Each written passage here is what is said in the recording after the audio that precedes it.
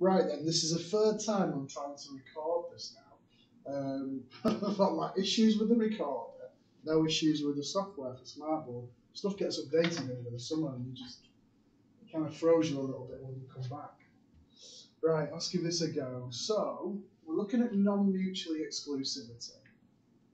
Now we know it's mutually exclusive if they both can't happen at the same time. So that gives us that Venn diagram there, where A or B is just adding them together, and that's thicker than it was before. Put that on a thin one. Let's see if it works. Nope. What's the point? Right, that'll disappear in a minute, I reckon. Get rid of that. Right, so I've got a thick pen, sorry about that.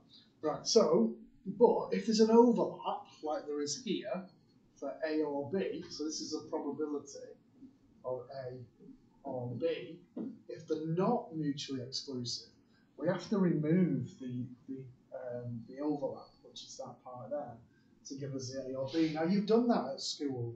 You've done that when you've been doing probability in school. So it should be alright for us, but you probably haven't seen this proper formula for it. So if I use this formula, I've got A or B is A, add B, take away the overlap, A and B. So A or B is 0.2 plus 0.45 minus 0.1. So is that 0.55 then? A or B? 0.55. There you go. Now there's one for you to have a go at. Please have a go at that one. I'll just reveal it. There. So that's your first example. Let's have a look on the next page. From well, you're still on your second page. Right, so on A and B now, I think it's always important to always write down the equation. It just reminds you what you're doing and you don't put stuff in the wrong place, which I'm quite likely to do. It's only my second day back in work, so I'm still on holiday mode.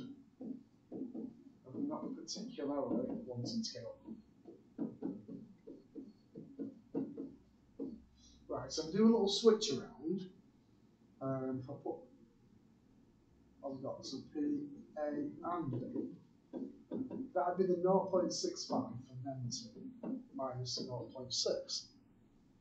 So for A and B, 0.05. There you go. And then there's one there for you to have a go at as well. So you have a go at that one, I'll just reveal it. Hopefully that's the same one. Right. Okay. Let's have a look at this next bit then. So if they're independent, this independent bit, if you remember, that's what you do on the tree diagram. So A and B is just A times B. So I want the probability of A or B. So that's A plus B minus A and B. But what I'm saying is that A and B is them two multiplied together, aren't I? So A or B is A plus B minus A and B. If you stick that in the calculator, according to the completed part, that's 0.56. If you wanted to work out the A and B first, then please do. I think the completed version of this one does that. Yeah. So it works out the A and B first, and then chucks it into there. So you can do that, it's no issue, is it? There. Well, we're getting to 4 minutes 41, so let's see if it's a 5-minute or more than a 5-minute. Right, let's keep going. So A and B are independent. So I know that. So the probability of A or B is A. Is it going to cut out? No, we're still going 501, that's good. B minus the probability of A and B. But we're saying that because it's independent, A or B is A and B minus them both times together. Right, so let's put the numbers in then. So A or B is 0.45. So be careful because we're using like a similar number to what was in the previous ones. A is 0.2. B I don't know. Minus 0.2. What's the probability of B? So if I take that 0.2 over there, I've got 0.25. Then I've got one lot of B minus 0.2 lots of B. So I've got 0.8 lots of probability of B. Are we happy with that? That I did one lot of probability of B minus that. Has that gone thicker? I think it has. Switch it back. So if I do, that's gone thicker.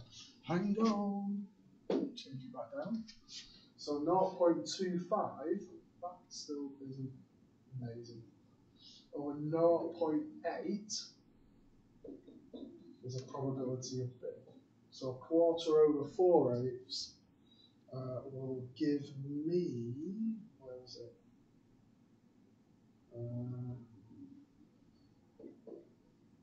Yeah, quarter pound.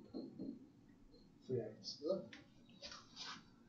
So there's one there for you to have a go at. So you do exactly the same, so it's exactly the same idea. You can follow it my way, or you can use this completed part when you're doing it. So they kind of like put ones into another, whereas I just switched it around as we go. Right, let's have a look at the next one then. So it says a more challenging question. So this is the last one before we have the consolidation. So let's get through this before it ends, so I can do this in one vid. Right, so it says A is 0.4, B is 0.5, A or B is 0.6. So I know that if I use the probability of A or B is A and B minus B and B, the intersect. So what have I got there? So I've got 0.6 is 0.4 plus 0.5 minus A and B. So A and B will be 0.910, 0.6 is 0.3. So I know that the bit in the middle there is 0.3. There. Oh, I've actually worked out part A there, haven't I? That's nice. There. So if A is 0.4 and A and B is 0.3, then that must be a 0.1. If B is 0.5, then that must be a 0.2. So I've used the 0.6, I've got 0.4 on the outside. So part B, the probability of it not being A, the complement of A, is 1 minus the probability of A. So not A, it's going to be 1 minus 0.4. So not A is 0.6. There, cool. Right then, let's have a look at C. So C wants the probability of A or not B. So I've got some pictures over there somewhere. So A or not B. We'll do it that way. So not B is all the way around there. So it's everything else apart from the 0.2.